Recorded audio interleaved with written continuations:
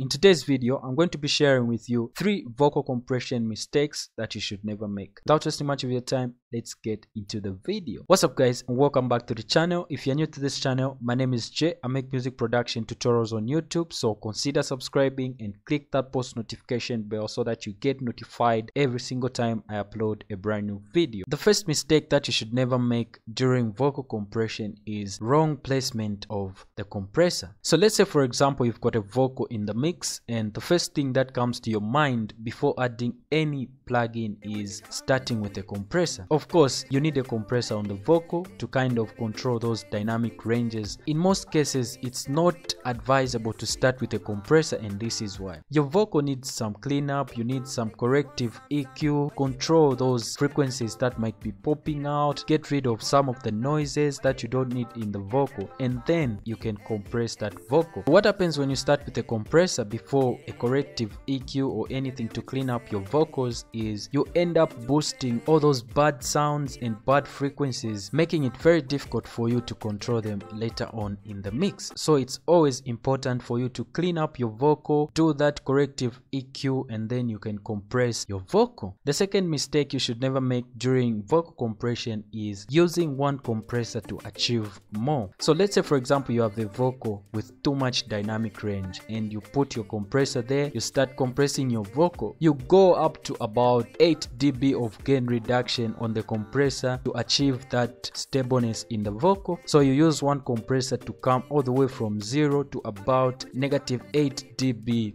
gain reduction. And the problem with that is by the time you reach -8 dB gain reduction, you take away all the energy, all the life from the vocal. The vocal will be okay, it will be consistent in terms of dynamic range, but the vibe will be gone, so you completely destroy the vibe. Doing that with one compressor just squashes everything else. You might not be able to hear that the vibe is squashed, but maybe at the end of the mix you may not just feel the same vibe that you felt in the beginning. So what you can do to not make this mistake is use at least 2 compressors in the same vocal chain to achieve this. So you can use the first compressor and just go about maybe -3, -4 gain reduction, then you can add another compressor to do the rest of the work. That way the stress is not too much. The third mistake that you should never find yourself caught up in is too much use of presets. Don't get me wrong, I've used presets, I save presets here and there, I use presets myself. What I mean is this: I know from the interaction here that most of you guys that are subscribed to this channel are most likely upcoming producers. When I started music production, I was too scared to make changes because I started out with presets. In Cubase, when I started, I would always go to the preset on my compressor, which is called Lead Vocals in Your Face. I would never change anything on this compressor because I didn't know what was going on. I didn't know anything. I'll just start with a preset and leave it there, and that is how I was using my compressor. But the badness is music differs, your vocals will change, the intensity in the vocals changes, the levels changes every time you mix different types of music. So at a certain point your vocal might need you to adjust the attack for it to sound good. It might also need you to adjust the release, the threshold.